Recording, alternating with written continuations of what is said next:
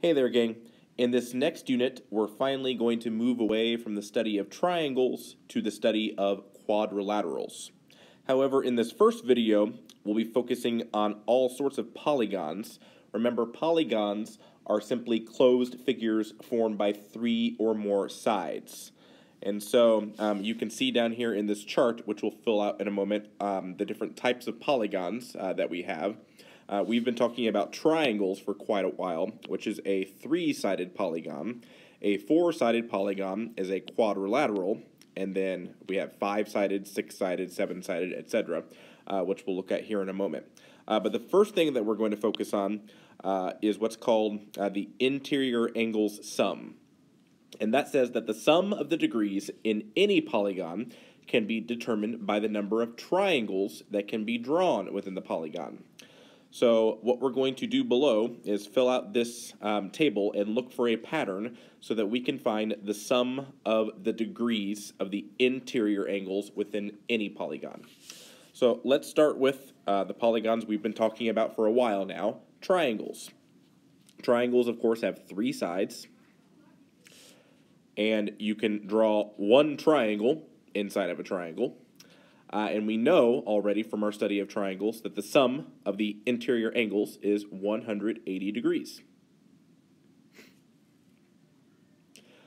Next, let's talk about quadrilaterals. So here I have a rectangle drawn, but this applies to any quadrilateral that we can use. So parallelograms, squares, etc. The number of sides of a quadrilateral is 4. The number of triangles you can draw inside of a quadrilateral is 2. We have one triangle drawn here and another triangle drawn here. Well, what would the sum of the interior angles of a quadrilateral be? Well, remember, a triangle has a sum of 180 degrees for its interior angles.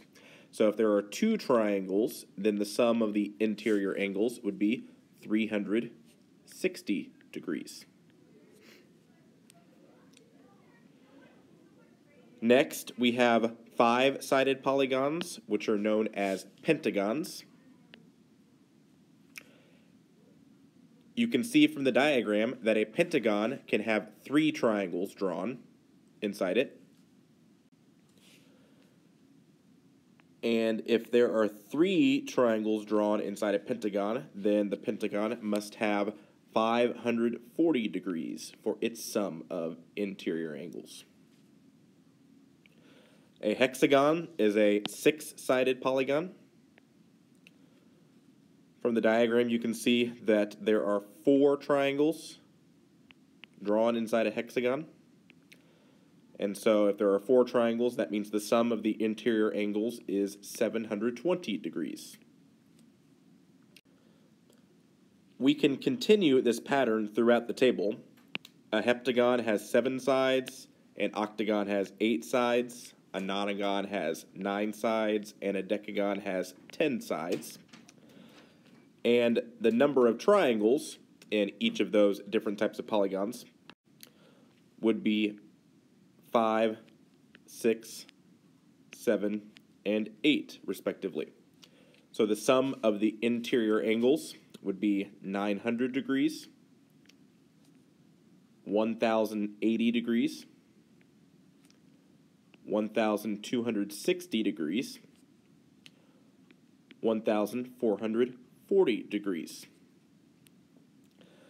So, I want you to ask yourself now, do you notice any patterns as you look throughout this table?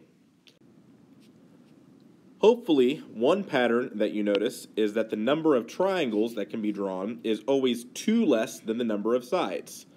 For instance, when we have a 3-sided polygon, a triangle, we can only draw 1 triangle. When we have 4 sides, a quadrilateral, we can draw 2 triangles. When we have 8 sides, an octagon, we can draw 6 triangles. So if you subtract 2 from the number of sides, you get the number of triangles that can be drawn. And the number of triangles that can be drawn, we always take that number times 180 degrees to get the sum of the interior angles. So we can come up with a formula to find the sum of the interior angles in any polygon. and that formula is this. S, which stands for the sum of the interior angles, is equal to the quantity n, which is the number of sides, minus 2 times 180. That formula will tell you the sum of the interior angles for any polygon. So that formula is focused on the sum of the interior angles. This next formula, I want to focus on a single interior angle of a regular polygon.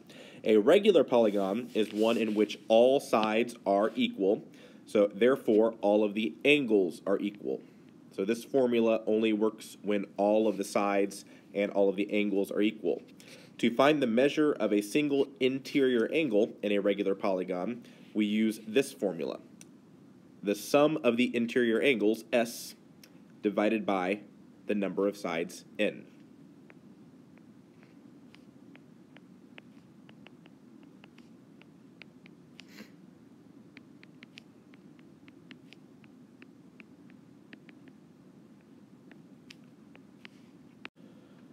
So let's practice using these two formulas in some examples on the next page.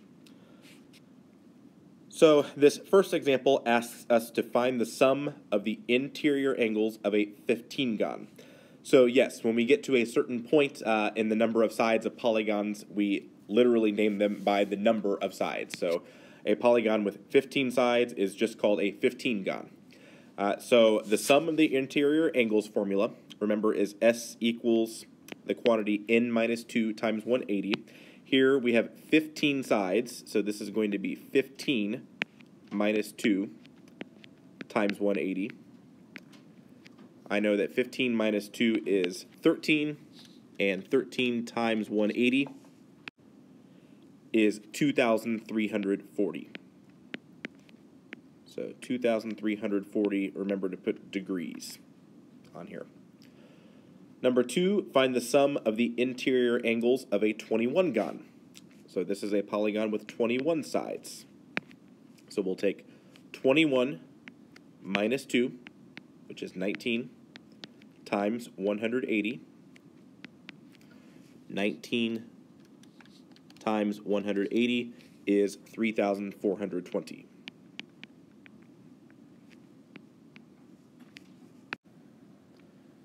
Example 3, what is the measure of each interior angle of a regular pentagon? So the first thing that we need to do is find the sum of the interior angles of a pentagon. And so that would be S equals, there are 5 sides in a pentagon.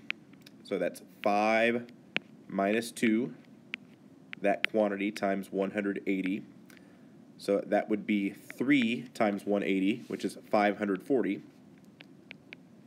Then to find a single angle measure, since it's a regular pentagon, I can take 540 divided by 5, and that is equal to 108 degrees. Number 4, what is the measure of each interior angle of a regular 18gon? So first I need to find the sum of all of the interior angles. So that's going to be the quantity of 18 minus 2, or 16, times 180.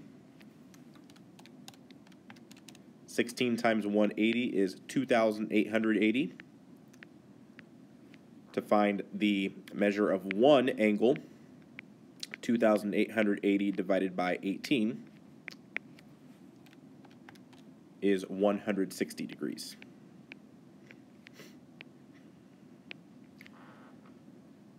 Okay, so that's interior angles. Now we're going to talk about exterior angles. Exterior angles are always supplementary to their adjacent interior angles. So we're going to take a look at 4 polygons below, and we're going to find the measure of each exterior angle along with the sum of all of the exterior angles. So here I have a triangle. The interior angles are 79, 61, and 40 degrees. To find the exterior angles, which I've extended the sides of the triangle so you can more clearly see those, we just need to subtract each of the interior angles from 180, because again it says exterior angles are supplementary to their adjacent interior angles. So our first exterior angle is here, and it's going to be 101 degrees, because 101 plus 79 is 180. Our next one is here, 119 degrees, and our last one is here, 140 degrees. So if I add up those three exterior angles, I get 360 degrees. So that's for a triangle. For a quadrilateral, I just have a quadrilateral here with these interior angles. Let's try this. So this exterior angle up here would be 56 degrees. This one on the top right would be 104 degrees. On the bottom right, this would be 91 degrees, and on the bottom left, 109 degrees. If I add up all of those exterior angles, I again get 360 degrees. Let's do that for a pentagon now. So my exterior angles would be 82 degrees, 59 degrees, 93 degrees, 50 degrees, and 76 degrees. If I add all of those up, I get, again, 360 degrees. Finally, for a hexagon, I have 51 degrees, 56 degrees, 68 degrees, 57 degrees, 63 degrees, and 65 degrees. Add all of those exterior angles together and we get 360 degrees. So I could keep going, but I think after 4 polygons, you get the point here. The sum of the exterior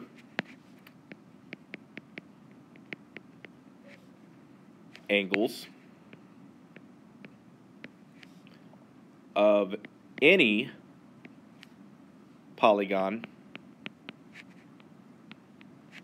is 360 degrees.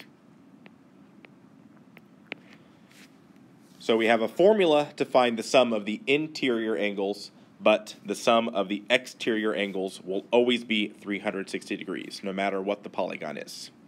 So for number 5, what is the measure of each exterior angle of a regular hexagon? Well, I know the sum of the exterior angles is going to be 360, so I can just divide that by the number of sides on a hexagon, which is 6, and so that would be 60 degrees. Number 6, what is the measure of each exterior angle of a regular 24gon? Again, 360 is the sum. Divide that by 24, and we get 15 degrees. Number 7, if the exterior angle of a regular polygon measures 12 degrees, how many sides does the polygon have? So here we have to set up an equation to find the number of sides. So I know that 360 divided by the number of sides, which I'll just call x here since I don't know that, is going to be equal to 12. And so if I just do some algebra here, I get 360 equals 12x. I can multiply both sides by x. And so therefore, x is equal to 30. So 30 sides.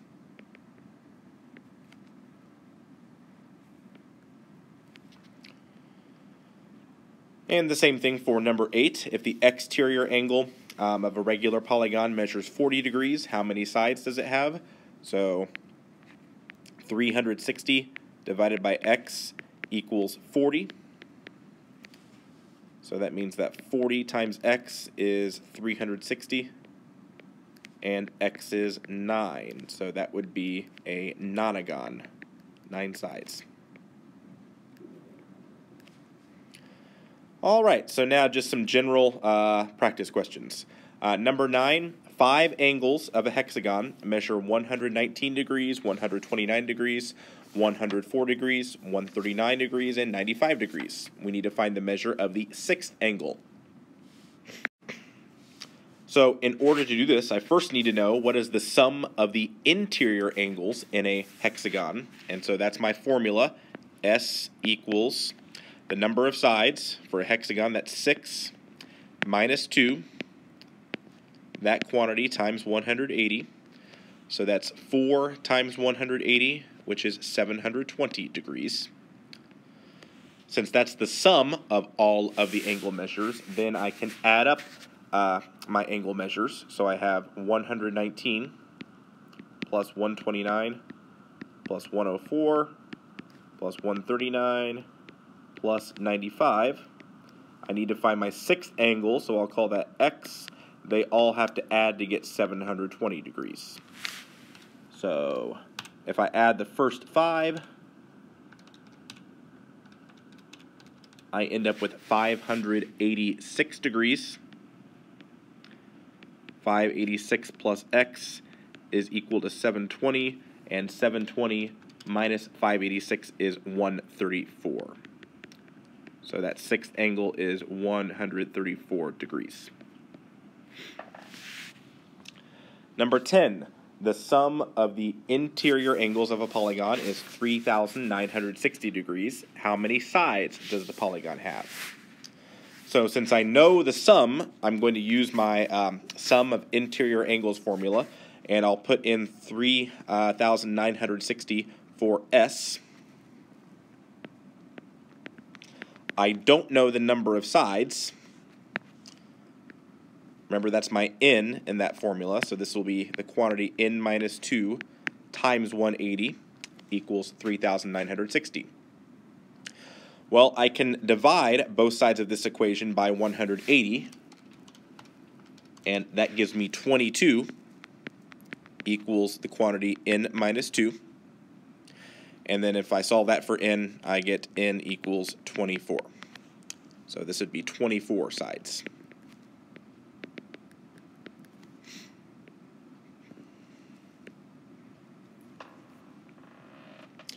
All right, the remaining 4 examples here, I would like you to try on your own, and then we'll check them in class the next time I see you. So again, 11 through 14, try those on your own, and we'll check those the next time I see you. Until then, have a nice day. You're all wonderful people. Take care.